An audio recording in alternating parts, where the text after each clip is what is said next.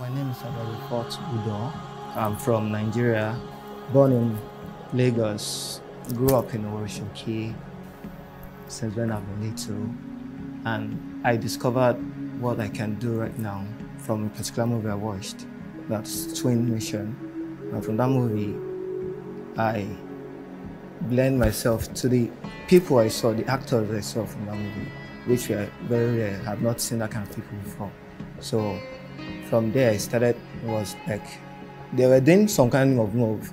And at that moment, while they were doing it, I said I should try this. I've never seen something like this before. And at that very moment, as I tried it, I did it.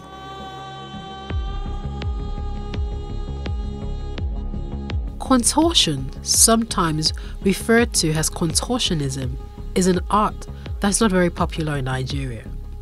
Sam and Blessing are contortionists in Lagos who hone their skills from constant practice and watching videos on YouTube. So from there, I started pushing. Then I pushed into dance from there till I grew up. I still didn't know what I was doing all this while until 6-7 years back. Then I had to start doing research on it. From there, I then know what I am doing. Then I started working on it professionally, taking it very serious, taking it to a very high stage till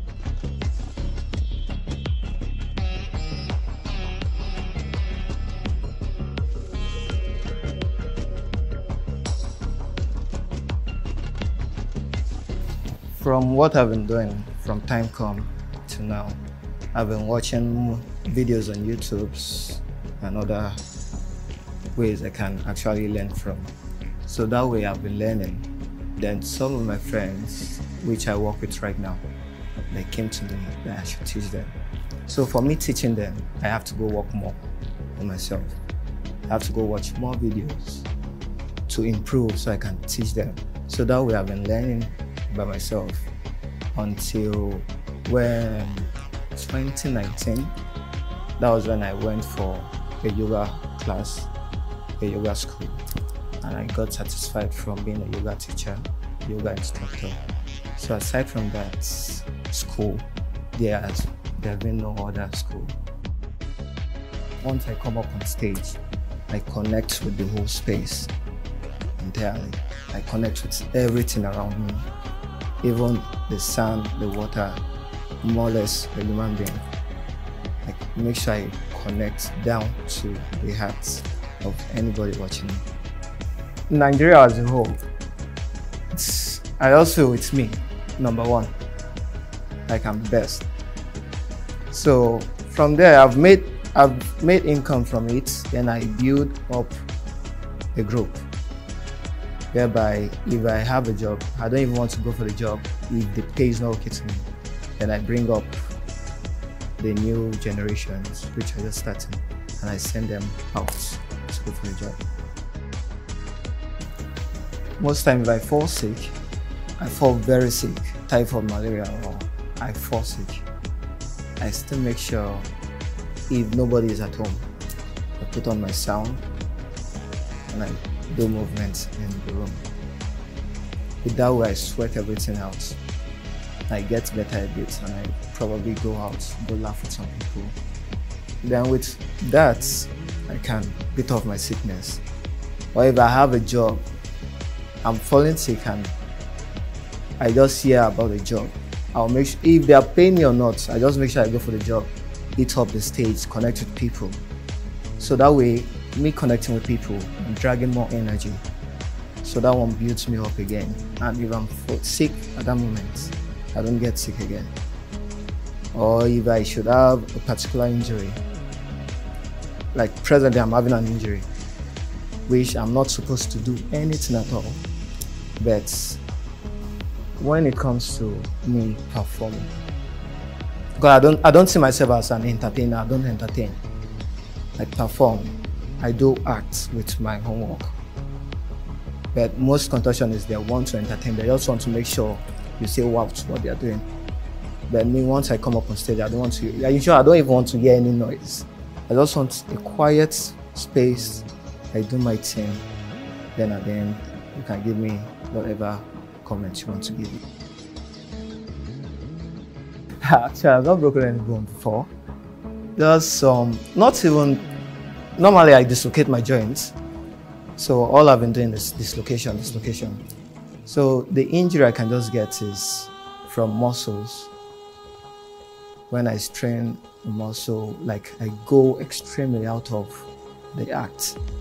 So I've only had just 2. The first one was my shoulder, and the second one is the knee, which I'm having now.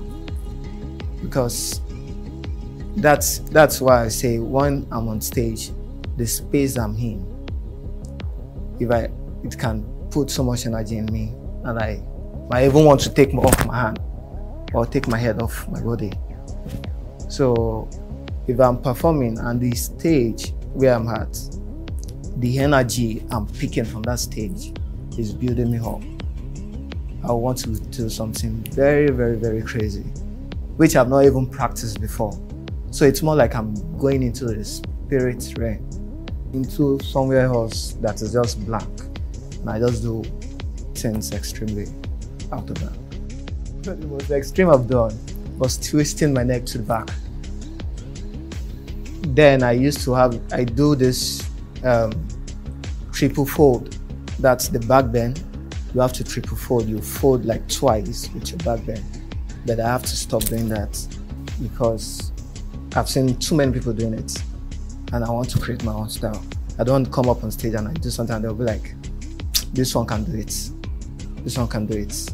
Because it's still the same transition you use and going into it. So I want to do something that the transition, you barely see it around. If you watch multiple videos, you hardly see it. It's very rare to see. So that's why I have to cut off some moves from what I do. Like I do a whole lot of moves before to make sure I entertain people, like then way back. Then when I had to now start noticing myself, what I can do, how more I can reach out with my skills, then I have to just cut out some moves and start working on my own moves, creating my own things for myself.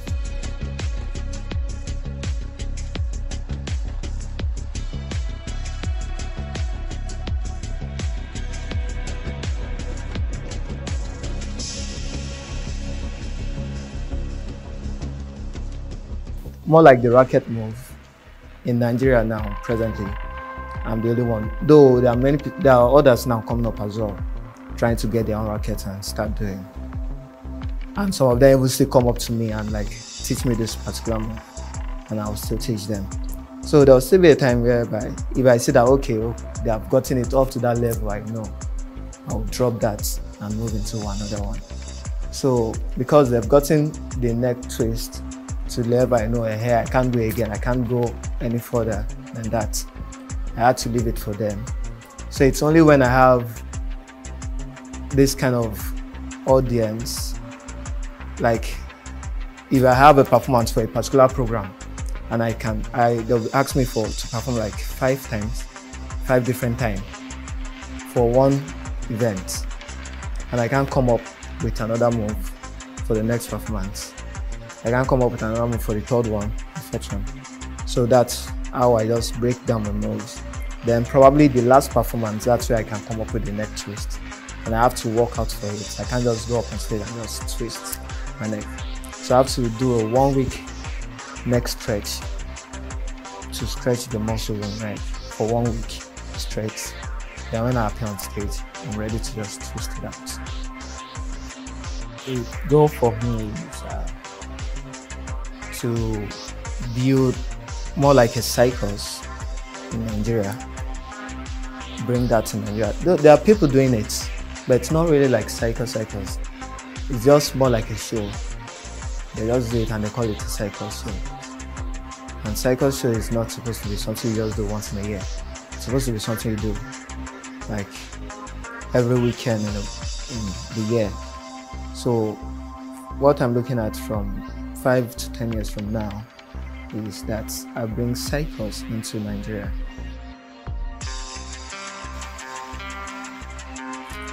the when it comes to contortion, most people they mistake contortion for dance.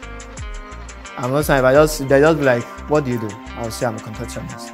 I'll be like, oh, dancer. I would say no, I'm a contortionist. And they'll still want to be like, explain what is different from contortion and you being a dancer. So I have to now start breaking it down to them that this is contortion, this is dance. Though it still looks more alike. Like when I come up on stage, I move to music. Some contortionists, they don't have that musicality. They just do. Make sure people shout. But me, I just make sure I come up on stage, I have that musicality. So that's why when some people see me perform mine, they call it dance. It's not dance, it's contortion. So I call mine contortion act. So it's an act I'm just portraying to people, not.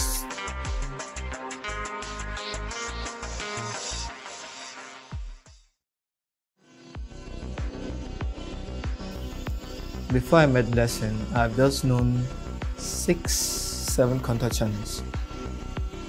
Before I met Blessing, I've known just 6-7 contortionists which I've worked with. And I didn't work with all of them. I met a few of them in a competition, whereby if they see me, if they just see that somewhere I've come, they will even want to leave the competition for me. But I'll be like, oh, what is it? Is it not the same thing we're doing? But they see me and they will still want to run away from me. Same thing to Blessing. We met at one show. Then from that show, I saw her. She was the first female contortionist I've seen. Like, I've traveled Nigeria, I've seen contortionists, but she was the first one I've seen that was different from other females. Hi, my name is Miss Okute Blessing Uche. I'm 21 years old. I was born January 7th, the year 2000. I'm a student of Lagos State University, Udoh campus, 200 levels. I'm actually studying physical and health education. I started about 6 years ago when I was seeing this movie, As Trained. It's about this teacher, a dance teacher actually. She was teaching her students how to split and then carry their legs up. I was very, very amazed at what these girls can do with their bodies. So I decided to start on my own too and to start stretching. I would always stretch in my parlor. It got to a point whereby my parlor wasn't spacious enough for me, so I had to go to this place opposite my compound. It was spacious, so I took this my dad's mirror because he used to be a barber. He has a salon, so I took his mirror there, and then I would always practice alone in that place. Will I say it's profitable? Okay, it has been profitable because I was able to use this money I get from the shows I do and the concert I go for my school bills and other bills I have to pay. It's actually helping me to take care of some other things too, but I'm not where I want to be right now. I'm not getting what I want right now because I want more. So every lady that wants to be a gymnast or a contortionist should know that it is painful, and whatever you put your mind into, you're going to achieve it. One thing that helped me to get this far is my consistency and my persistency. I was always training. Sometimes I go as hard training for like 3 to 4 hours every day. Most times I train in the night, stretching in the night before I go to bed. My mom always be like, blessing, blessing, blessing. You're not a boy, you're not a boy, you're always acting like a boy. I'd be like, mommy, just stop that, come out of it. This is what I like to do most. One of my biggest challenges in what I do is that whenever I go to the bar to perform or any concerts, men are always my challenges. Like they just keep coming at me because they feel because I stretch so well, because my hip flexors are very, very flexible, and because my backs are very flexible and I bend into some other shapes and some different kind of shape, they think because I'm very flexible like that on the stage, I'm going to be that flexible on the bed too with them. They even go as far as touching me, asking me stuff like how much for a night, how much for a short time. I'd be like, sorry, I'm not a sex worker. Sometimes I fight them, sometimes I insult them, sometimes I talk to them anyhow, but I can't keep doing all that, so I just find a way to maneuver them. Where I see myself 5 years from now. Actually, in 3 years' time, I should be done with my school. my BSc certificate there in LASU. So I intend traveling after that. I intend going to the US, New Orleans, precisely. Actually, I'm actually mailing a mail to them to know if I can furthermore there and then to be a professional gymnast, competing and representing my country, Nigeria.